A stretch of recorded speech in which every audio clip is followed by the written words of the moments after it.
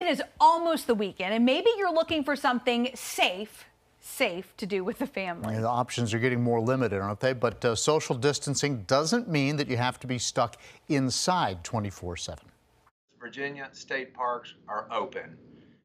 There you have it, the message. In a Skype interview today, the director of State Park says that could change, though, in the future. But right now, all trails, kayak launches, cabins, and campsites are open to the public, but visitor centers and picnic shelters are closed. He did advise to adhere to the 10-person limit, but encouraged Virginians to simply get outside. In these times of uncertainty, the best thing we think that people can do is to get out, get fresh air, get exercise, commune with nature, and our state parks are a great place to do that. I could not agree more. All right. State parks in our area include Claytor and Smith Mountain Lakes, Ferrystone, Douthit, and Natural Bridge.